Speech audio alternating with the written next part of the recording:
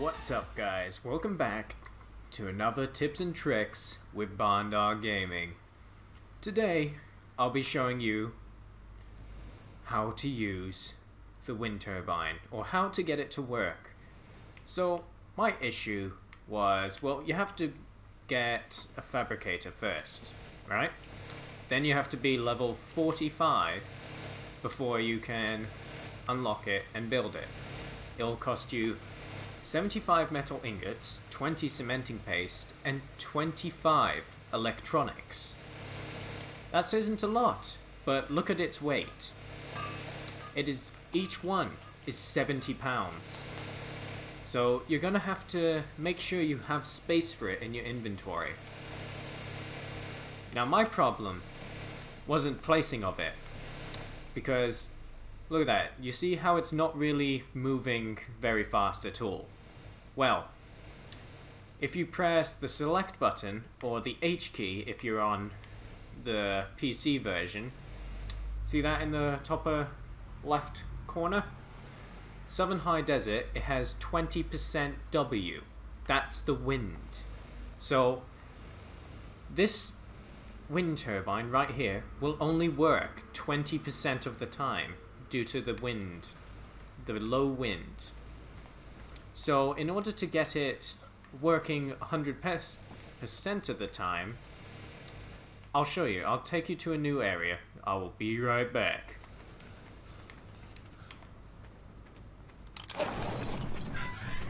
And we're back, guys. Okay, so we're in this new area. Let me just put this away. Oh, got that out. Okay, so we're in this new area. Now, if I press the select key again, look at that. The Southern Dunes, 100% wind. That means this turbine will work 100% of the time. So if your area says like 65%, then it will only work 65% of the time. So look at that. That is working now. If we just get one of these, or a few of these, you see how that's yellow? That means that it's now powered.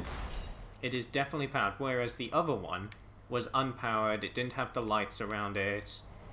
So if you're just in a 20% area like I was when I first started out, if you want to build there still, you have a higher chance of getting power if you connect more and more of these to the same grid.